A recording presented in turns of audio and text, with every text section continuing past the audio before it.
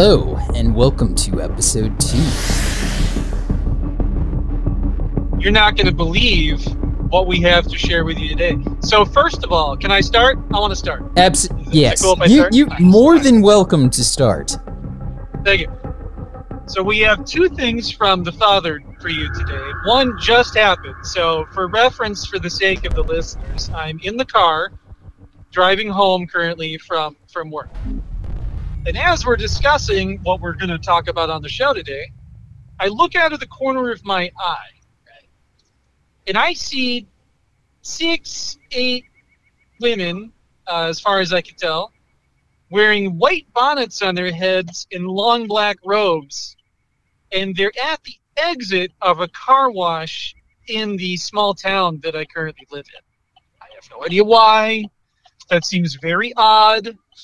I mean, I'm just going to say that's a little terrifying, you know what I mean? Like, I mean, a little bit, yeah. I'm all for fashion, but right. That's conspicuous. I mean, I'm assuming it was a play. There's a high school nearby. There's probably a plausible explanation. But in lieu of that, we're going to think that there's something nefarious going on. And later in town, you know, there might be demons. I don't know. I'm just saying. You can't cross it off the list yet. To be fair, it may or may not be the Midwest. So, I don't know. Well, yeah. But good things come from the Midwest. I mean, like, there's corn. That's true. It's true. And, you know, we're 2 weeks out from Halloween, so it's pumpkins. It all kind of makes sense, but it's at the same time, it's a little odd, right? I'm not sure why they were directly in front of where cars would come out of a car wash that might run them over, but that's beside the point. Speaking of which, is the trick-or-treating season happening this year? Because you know what? I don't know. I really was kind of sad. I just went to Costco last year and I bought a ton of candy, and in spirit of promoting diabetes awareness. And I went to as many places as I could. So I actually went to the fire department, and then I went to a this place that takes secondhand clothes. I also went there, and yeah, Reese's Pieces and Snickers, man. If they have those in king size, I'm buying them. Like, Costco's day of sale is the best. Yes. It's like, it's really the promised land. No, it's funny you say that because, you know, as you know, my spouse is huge into decor, and she's already started setting up our yard for the Halloween. And, you know, we have no idea. We just moved, for the reference of everybody else. We just moved in April of this year, farther north in the state that we're in. And we don't know, right? We have no idea. There's not a lot of young kids around, so I have no idea if people are going to show up or not. And what's funny is, like, even during the height of COVID last year, we had more kids last year at our old house than I'd ever had before. Actually, I could have combined 5 years of worth of trick-or-treaters, and it wouldn't have accumulated that many people. It's crazy. It's cool. Yeah, I don't think I maybe had like a couple of people come by, but for the most part, not at all. And it was just it wasn't as exciting, I guess. And it didn't seem like, I don't know. I think that's fun. It's a fun time of year, you know. Yeah, we in order to, like, you know, curb, I guess, people's fears, we have this huge, like, Frankenstein kind of statue thing that's made out of resin, and the candy goes in his brain. Like, if you scoop his brain out, that's where the candy goes. Oh, nice. So we put him, like, way out on the sidewalk away from the house, and then we just played spooky music and shit and kind of hung out on the porch, and people were cool, you know? I mean, and then they could just help themselves. It was kind of fun. Yeah, it worked. I'd totally get behind that. That sounds amazing. Yeah, I don't know. I'm hoping for a good trick-or-treating season, and you're going to hold me to it. I'm going to get a pumpkin, okay? I may or may not have an actual driving car right now, but I do have a Kawasaki H2, and that is my grocery getter, and I will stuff a pumpkin in a backpack. And I'm going to cut that thing to make it look like, let's say, a Pokeball. I've done that before, but I think I could do a better Pokeball, and then I need to have it slightly back, reserved away from the Pokemon I'm going to have it catching. So I haven't decided exactly which one, but Pikachu was the other year. That's a great idea, dude. I love it. I figured you were going to go all headless horseman on me since you were on your motorcycle. Yeah, I guess. You know, I don't play around on that motorcycle. Like, I mean, it's mildly terrifying. By terrifying, I mean that is the most dangerous vehicle I've had the pleasure of riding, and I love every minute of it. But man, it is dangerous. I seem to recall when you got it, multiple friends of ours that were motorcycle enthusiasts said something along the lines of, "You're crazy and probably going to die." I'm pretty sure that was a direct quote. Yeah, that was a thing, you know. I think it was like 2016 or 20. It's a 2016 model, so yeah. So it'd be the second year that it came out, but it set like the land speed record at like, I don't know, I can't remember. It was like 400 km on a bridge, which didn't make sense to me. It seemed really dangerous. And I mean, I might be wrong on that number there, so do not quote me. But it was a record of sorts for a bridge. I got it. Well, okay, so I will give you one story here. Please do. You were just talking about SD cards, so you'll laugh at this. So I will not name our employer or your former employer, but I will just say a large Fortune 400 company that I work for, in the ill-advised way that IT rolls there, they determined, in order to try to fool, I guess, the clientele of our office, they were going to send out SD cards loaded, you ready for this, with malware. And my goal was to try to leave this around the office to see if people would just pick it up and throw it in their machine. Okay? You're kidding, right? Does this already sound preposterous? I'm completely dead serious. This actually happened. Okay? So I did it, right? And I was like the cybersecurity, lead of our office, right? So here's the funny part, right? I don't know if it's a cultural thing, whatever. No one ever picked it up, right? I left it on the printer. I left it in the break room. I left it in the kitchen. Always just sat there. No one ever even picked it up and brought it back up front to the admin. No one touched it. So good job, team, right? Like you'd hope that's what would happen. But I figured like, oh, surely somebody who is perhaps a veteran employee ready to be retired would foolishly pick it up and plug it in just to see what's on it, right? No, nope, never happened. Yeah, I wouldn't think anybody would. I mean, everybody's super chill in the offices. Right. Here's the funny part. As time went on, I lost track of it. Now I'm terrified of putting SD cards into my machine because I can't remember which damn card is the bad one. So in lieu of that, I have actually had to buy all new cards because I don't remember which one the malware is loaded on. Right. Your card? Why didn't you just format every card? Well, I mean, obviously I will, but I have old ones that look identical to it that I have like pictures and shit on of like family photos and stuff. No, I'm terrified. I'm gonna put the wrong card. Yeah, I have a terrible problem with purging data that I shouldn't have done. Like that's why I have a hot or not pile. You know what I mean? It's like right. But I still screw up from time to time. Like I had some footage on my motorcycle. I must have deleted about 800 gigs. Not even trying. Oh God, that's. But it's all in the pursuit of something better, man. We don't look back. I understand. No, we do not. Always straightforward. Yes. No, I mean, but like, there's always little hurdles like that. You know, you're always gonna climb up. So like, I was in motion. And I was telling you this earlier, and I was not aware that it doesn't just straight up auto save like you'd have in like a Final Cut Pro application.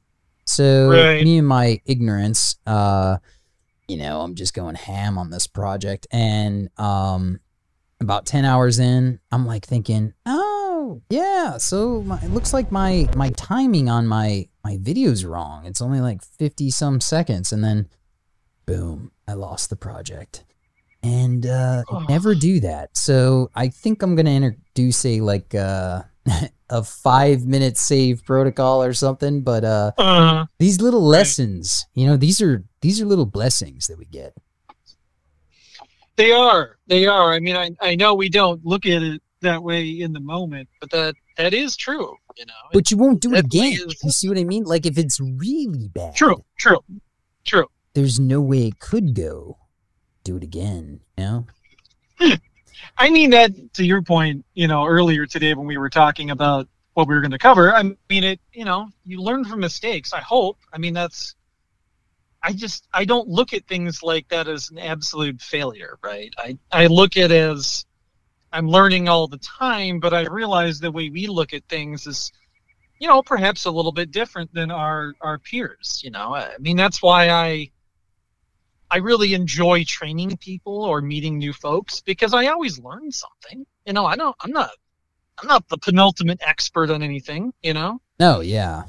And I think like the second you start thinking that is the second you're like saying, you know, maybe I'm not going to learn, you know, maybe it's okay not to, you know, do this thing today, but I promise it's always better to go the extra mile. I don't know.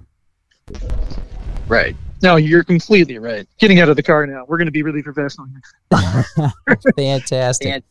Yeah, it's one of those things where you got to be, you know, I don't know, just open to change. And I mean, look, if I was driving straight forward today and not paying attention, I wouldn't have had some wonderful story about, you know, strange women laying in ponds and, you know. Exactly.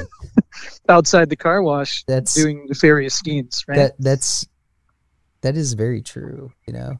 Probably some sort of weird political affiliation that we can't discuss on here. I don't know. It's odd. It's crazy. Odd. Oh, and as a follow-up, so I did some follow-up for us from our first episode. Okay. And there was this scan that was going on in California, and it was like this green scan thing that, like, I don't know, everybody was assuming it was like something nefarious or I know weird. Exactly what you're talking about. And it looked like a ripple going over the water almost. You know what I mean? Yep, I know exactly what you're referencing. Okay, so I was like, I saw the video. I was like, that's strange. And I think I referred to it in the other episode. And I really don't check out this guy's page too much. I was just like, just getting baseline information, like as far as like where air traffic is and stuff like that, because it seems to correlate with like UAP stuff. So correct. He actually spoke to it, and he's like, well, that's definitely a military, but he has no idea what that tech was. And he said he was working on some pretty high-end projects, being MonkeyWorks or whatever. And I just found that quite interesting. He did not speak to the East Coast sightings that you had referred to. Sure. But he did speak to that other one. So I thought that was really cool. And then, I don't know, just checking out Reddit, there was another resurgence of that sighting in Russia. It was kind of like floating in the water or something. I believe it was Russia. It looks super strange. But that's kind of, all these photos and things are like making resurgences, and I think it's really interesting. And you checked out a documentary yourself, didn't you? I did. I checked out the Cosmic Hoax today, and thank you very much for recommending that. I found it fantastic and very interesting, and I'm sure we'll discuss it on more than one episode. Let me plug some headphones in here. Here we go. Yeah. One point, I guess, about the green light that was seen out over the water. I read down into the comments of that, and like a number of people came up with a pretty plausible explanation. They're like, you do know that there's planes for Google and the military and other things that head over top of, land masses and things, and they're just scanning topography, and it's how we make 3D maps. That's totally normal. But to your point, I think we've hit some sort of critical mass with information in the populace where all of a sudden there's a lot more people looking. And I think that's cool, right? Because we're going to get false flags, sure, right? Going to happen. But I'm hoping, right, it also gives us more evidence of whatever is going on, right? Whether we think it's man-made, extraterrestrials, other, I completely agree. We're hitting a really exciting time. Yeah, absolutely, man. Because you've got like true professionals, like with real credentials and real proven track histories that are coming out of the woodwork and talking about all these exciting things that they may or may not have actually seen.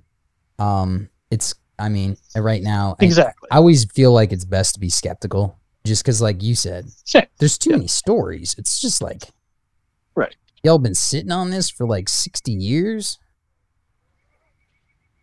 Yeah, precisely, dude. It's very fascinating to me about where all this is coming out now, right? And so I guess if you want to dive into the topic of discussing cosmic hoax, so for the listeners at home, we've now both watched it. I believe you watched it probably more than once.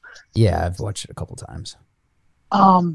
So we haven't really talked about it off air, right? No, we have not. So a few things, right? And for people who haven't seen it, Dr. Stephen Greer has put out a documentary on UAP and just kind of culminating his theories. This is very recent, right? It just came out, a month ago, even? I don't even know if it's that long ago. Very recent. June or July. Yeah. This summer. It might have been June, July. Yeah.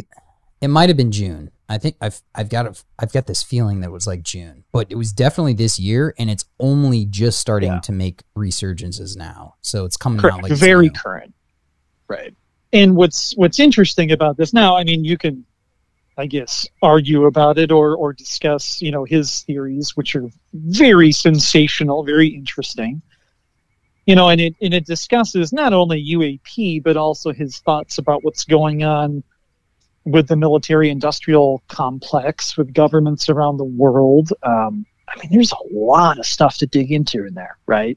Yeah. I would say regardless of what people believe on whether they're extraterrestrials or not, so let me back up. Two things I took away from this, right? So we can parcel out extraterrestrials, and that's interesting. Agreed. But the other side of this is what's going on from a terrestrial standpoint about governments, the military, craft, things they're doing to the populace, shifting public opinion, disinformation people. Okay, we know all that's real, right?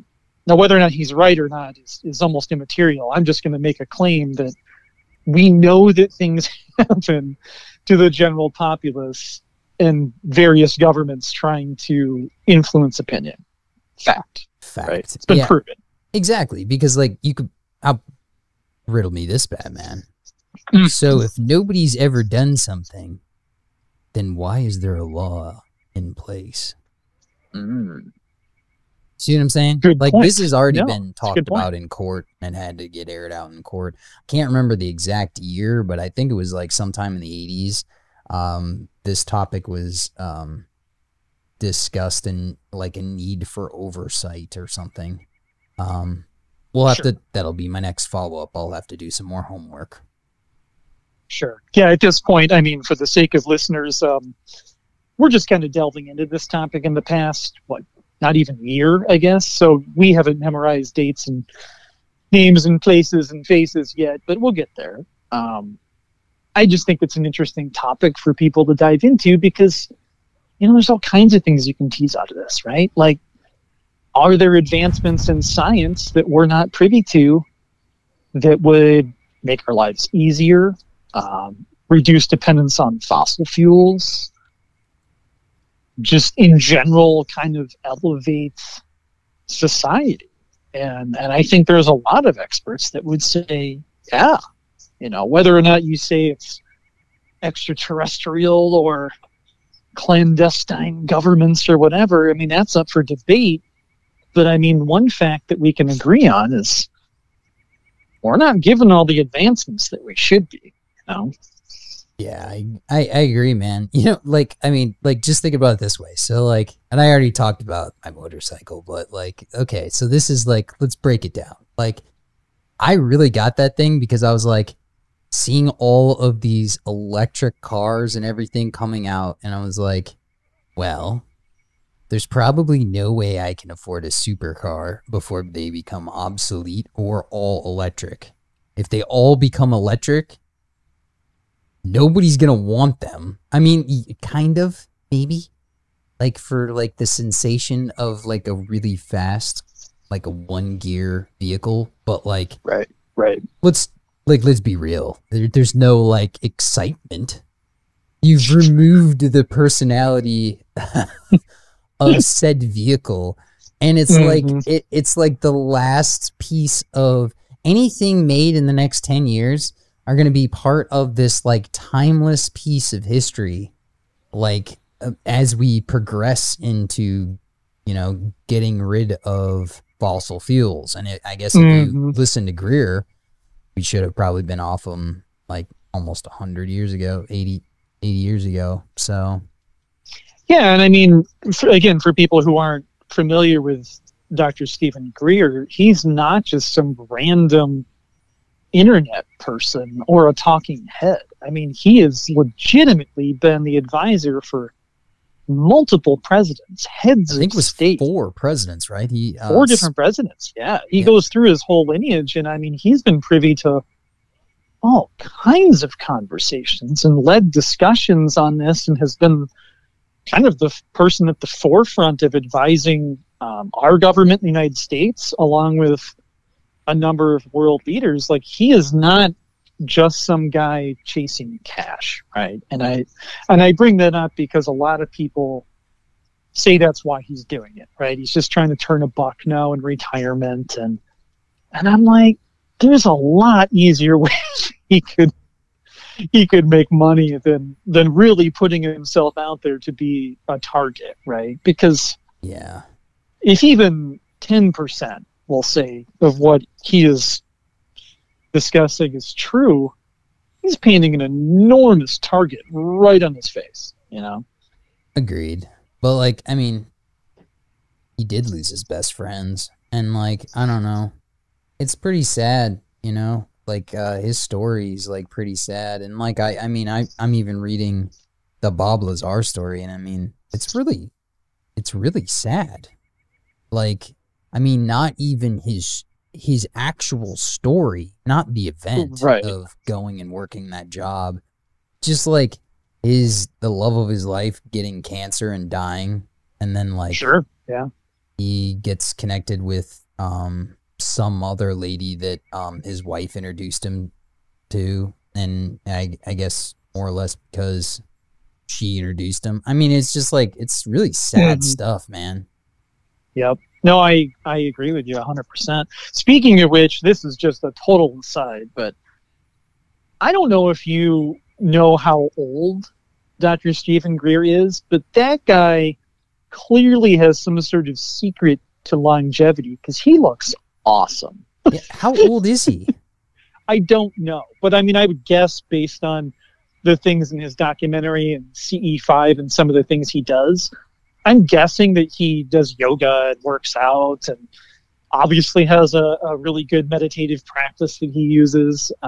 I see him and go, this guy is highly intelligent, very well read, and clearly has an awesome mind-body connection. And some people resonate with it, and other people probably think he's a kook, right? I mean, yeah, I think so. And You know, and for those listeners here, what they're always saying is like his CE5 events, but honestly, it's kind of like a community. You know, it's like bringing people together in localities. Like you can ping in the app to go and, you know, connect with other people who might entertain the idea of yoga, meditation, to have some kind of an experience, I guess. I have not tried it myself. Do I have the CE5 app? Yes, I do. Because I never know when I'm going to break down on my motorcycle, and we're just going to need somebody else to cart me away. It's true. It's true. And I think that's smart, right? You should clearly, you know, go out of your way to kind of reach higher consciousness. In case you break down on the road, we're going to use extraterrestrials as our version of AAA. Exactly. You know, you never know. They say they can travel at over or even just under the speed of light. So we're expecting expedited services. I mean, I mean, Amazon can deliver same day, but what can the extraterrestrials do for us? That's what I want to know. Yeah, but their bottleneck is like a whole bunch of brokered carrier kind of situations. Yeah. Point. So, like, my stuff, I don't know about if you've placed an order on Amazon in a while, but it might be a couple of days. Not even that's that long. Like, let's be real. Oh, it's awful. It's awful. Yeah. Yeah. My story from today, we had dropped the wife's car off for check engine light, and they had a recall on something on her Hyundai, you know, Hyundai, however you pronounce it, Hyundai. And what was interesting is the parts and things they needed, which, mind you, you know, every time they give you some song and dance on what's cracked or broken in your vehicle, you're like, is that real? Is that even a real part? Did you just make that up? But anyway, that's beside the point. They definitely. The point is, they were mentioning that, you know, they're 6 to 8 months out to get parts. Yeah. And I thought that was completely just bizarre. I mean, I know because, you know, we're fully aware that there's all these tankers out in the ocean just like out there chilling, playing Parcheesi, whatever they're doing, and we can't unload them because there's no people on the docks. But so riddle me this. I was thinking about this today. So if there's all these tankers out there with food on them and parts and computer equipment and whatever the hell, right? You know as well as I do, there's always these stories that surface every year about those cargo containers dumping on the ocean, right? From storms and everything else. Yeah. How long will it be until there's some sort of catastrophic accident? And I shouldn't laugh. I mean, it's serious, but, you know, storms, tsunamis, I mean, things come up. We can't just like leave them chilling in the ocean forever. I mean, at what point do we like, I don't know, enlist the military to go airlift them to sea? I don't know. I don't know what the solution is, assuming you believe that this is real and there's not some sort of, you know, ulterior motive or fabricated story going on. Because, like, yeah, I'm still really struggling with supply chain having that kind of mass issues. I mean, I don't know about you, but my life hasn't been severely impacted yet, you know?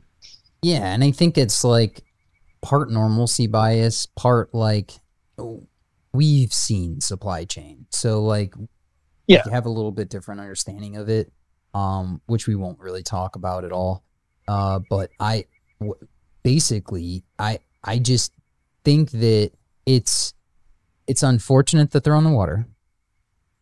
Yeah. It's kind of a reserve parachute in a way, because I don't know if you've been keeping up with what's happening in the world, and that's the worst type of reserve anybody would want. But apparently they're having power issues in mainland China, and that's being impacted by like the 20-some% of real estate that they're, you know, over indexing on, and that's kind of like influencing their GDP in a massive way.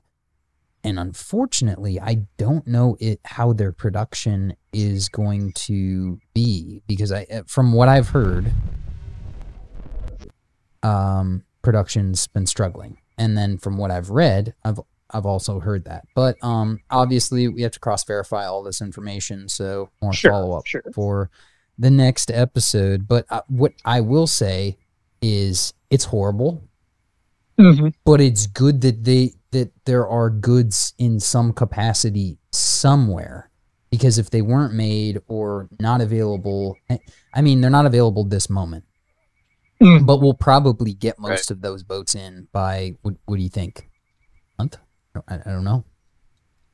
I don't know, because I mean, it sounds like it's a compounded problem at this point, and it seems like it's getting worse over time, not better. Because I mean, it makes sense. It's a domino effect, right?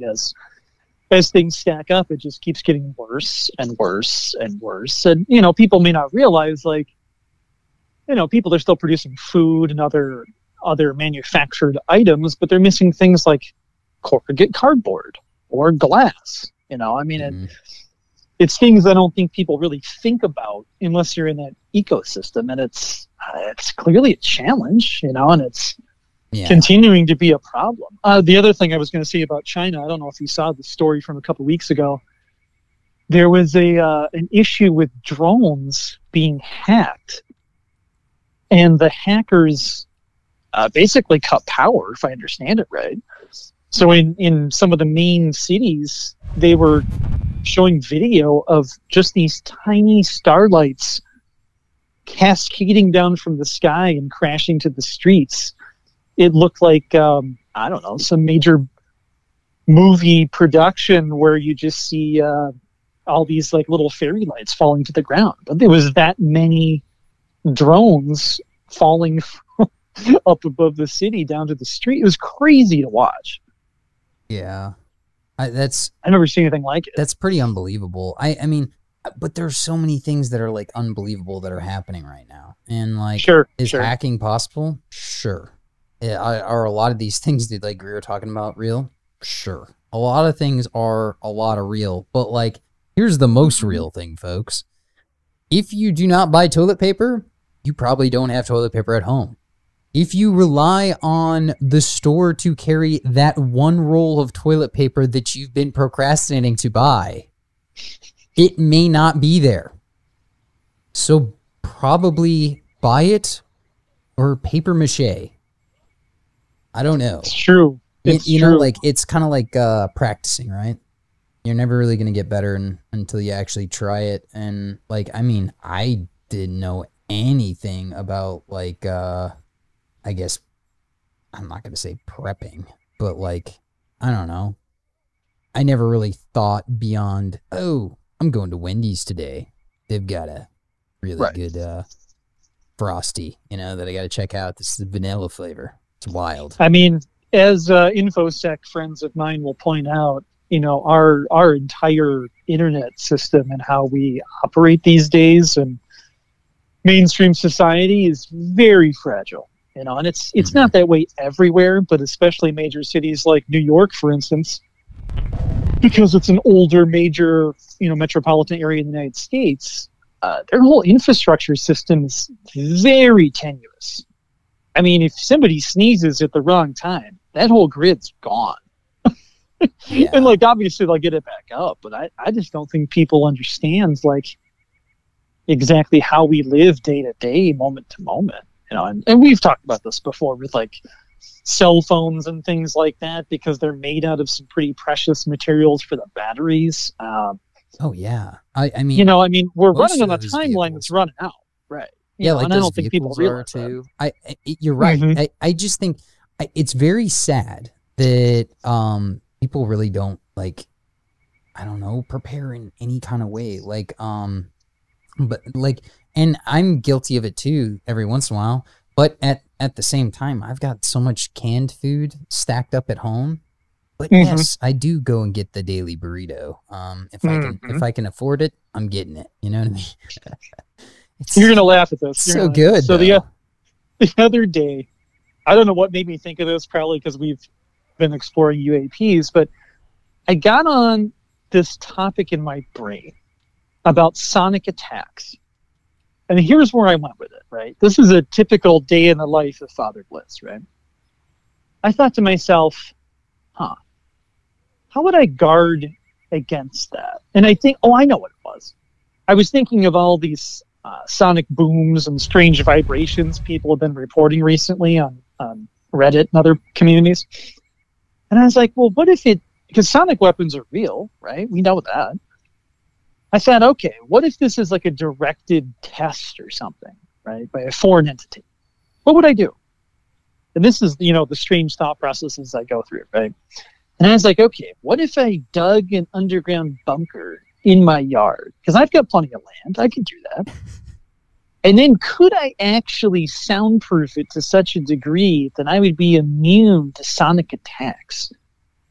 And then I started thinking, like, how big space would I want? And I'm like, but wait, I could network tunnels under all my neighbors' property too. They wouldn't know. They really wouldn't. There was some crazy man that I think was on 4chan that like paid this other dude to go and like dig tunnels underneath his house, and he was like a multi-millionaire. I think Mr. Beast did a segment on him, and like there was like a fire in the kids and like there was like a power line there that was like running light throughout the whole cave system, but there were like so many dead ends because like they wanted to have like many dead ends for safety. And it's a horrible story, but anyway, that guy, it is. He's in prison, and that's probably where he belongs for somebody more qualified than me to decide. I mean, clearly that is, the answer to the question, but I don't know. I thought it was a funny thought exercise because I was like, I mean, that's like the ultimate stage of where my prepper friends have gone, right? And not that they're going to dig a pit in their backyard and, make a bunker, but I mean, it's a pretty serious discussion I've had with multiple communities of friends of mine where they say, screw it, I'm done with society. I want to go live in my own commune, for lack of a better descriptive word, fill it with only people that I agree with, right? And then burrow down on growing our own food and having your own cattle. And I'm like, that's a great concept, except you guys annoy me multiple times a week. I'm not going to go live with hardly anybody. Exactly. I don't it's know. Not realistic. It's super realistic. And you think like, okay, so if there was like a sonic whatever, you wonder if you could put that in the drywall and start marketing that. I mean, that's a good point. Yeah. You know what I mean? The more fiscally responsible option. Right. Which clearly, since we're talking about underground bunkers, is the first question that you should bring up. Exactly. Why don't we retrofit this into drywall? It's a fun thought exercise, and maybe that's something funny we can do with the listeners later, because for the longest time amongst my circle of friends, this is before I met you, we would always, when we met someone new, to see if we wanted to bring him into the circle, right, into our close friend group, we would say, what's your zombie survival plan? Now, this was long before Walking Dead and all that became popular, so at this point we're also burnt out on the concept. Nobody brings it up anymore, but that was like something we seriously brought up. Like, okay, have you thought about this? And it's funny to look back on that now in context of pandemics and world population shifting and, all these other discussions of going, well, how would you survive? And do you have the skills necessary? And, is it totally a waste of time to know how to sew? No. I mean, it's not the worst skill set to have, I mean, I'm not going to go to the point where I know how to be a blacksmith and make my own, weaponry, but like, I know people that do that, right? And like, do you need to know how to do that yourself? Or should you just kind of, I guess, invite, into your close friend group, like people who have relevant specialized skills, right? We talk about this in the context of the workplace, because at this point in our lifetime, you know, generalists are kind of gone, right? Yeah. And you see this all the time in tech or IT or analytics, where, you know, people are so specialized, medicine, you know, they can't even comment on somebody else's field of study because they're so narrowly defined. They don't even know how to talk about that. And I don't know. I don't know how I feel about that. I guess my gut says that's a miss, you know? I think it probably is a miss. I mean, well, there are a couple of handbooks, right? So like there was like, I remember I didn't read it. I was like, are you kidding me? Just knowing it's there is enough. It's just like, okay, that's great. Nice. But there's this guy that like wrote this whole plan for like the US and like how to get out of like every city and like what location to live in. Like all these weird things, you know? And not that they're weird, because they're probably practical in some level, right? I mean, if there was like a fire or whatever. Yeah. I mean, there are going to be real events, whether they be, you know, like the Macy's Day Parade, you know, the balloon animal ran away and he's running down 5th and Main. We cannot control him. I mean, these things have happened. That's not even a weird fantasy. Like that actually has happened. Yeah, a rogue balloon that could wreak some havoc, man. I'm pretty sure, if I remember it correctly, I'd have to go double check this, but I seem to recall there's been some pretty funny internet images of rogue balloons, you know, like sitting on people and just like some super weird things that you'd think were fantasy, but totally happened, you know? Exactly. You're like, dude, I cannot believe this is the US of A. If it was Japan, I thought I would have thought it would have been like a theme show or something, you know what I mean? True that. Yeah. They are so actually, I think, can we just say that Japan has the best TV probably? Like, I mean, I think we can. I think that's conclusive. I mean, like, I feel good. That is reality TV show, guys, like, and gals. Like, it's special. You are not wrong. I mean, any of their strange game shows and things, I've never seen anything come close to that. Yeah, the pure madness. Dude, the marketing genius is pure gold. Well, and like just the fact that there's legitimately situations that people will put themselves into that are, I mean, they're dangerous. It's not just, and that's, I suppose, part of what makes it so amusing for the rest of us to watch. But then again, I mean, look, there's a whole society of people that watch NASCAR just for a car to explode or something, right? Like they don't want them to get seriously hurt, but they want that weird moment of drama that's like so strange that you're like, but we're watching this from our standpoint as not, you know, huge fans of that, going, what are you doing? What do you want to see people get seriously injured? Like, this doesn't even make any sense. Right, you are, Ken. The gypsy tears are just that much more sweet. It's true. I'm always fascinated by it, honestly. But same. Like, did you ever see the one where it's like you have to be quiet in the library? No. No, I have not. So they try to make everybody laugh and do crazy things in the library, and it's a real library. That's like, it's the crazy things. Like everybody laughs and everybody's like, shh. It's like it's the funniest thing. It's actually pretty good. It's worth watching. Now I feel like I want to combine that with Jackass somehow. Like there's got to be that's the next level. We just discovered it right now. You ready for this? Next level reality stuff is show crossovers. Mark my words. Heard it here today.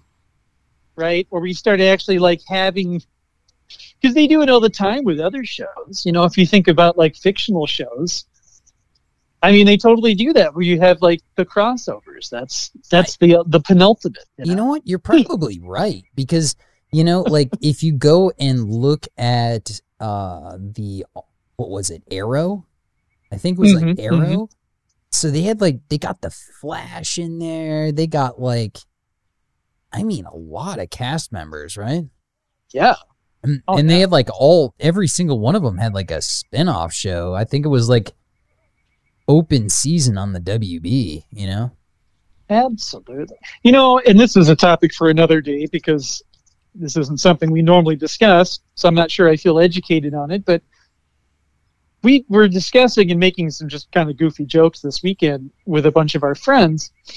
And my wife and I are huge Marvel fans. I grew up on Marvel and DC, right?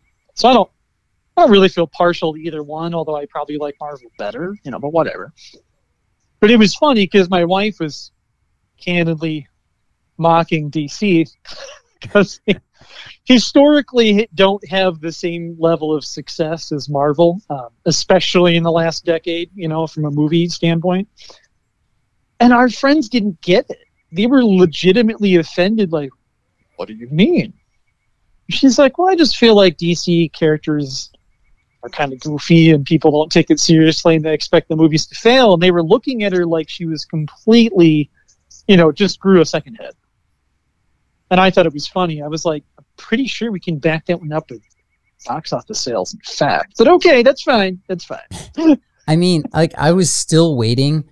Okay, so I don't like any of the Marvels just because I don't know, they like let me down because like that was like my childhood, man. Like, sure, I remember like saving up money or doing, you know, like odd jobs or whatever, and like we'd go and take the MTR in Hong Kong, and you know, sometimes I'd maybe even get a good book report, so maybe I could be allowed to go on the MTR. And then we'd make our way over to like Stanley Market, and then I'd go, or I don't know, I'd go to whatever, the comics shop. It wasn't in Stanley, but anyway, regardless. And like there was just this big moment, right? Like, oh, did I get the holographic? Oh my gosh, do I trade this? Do I take it to the recess?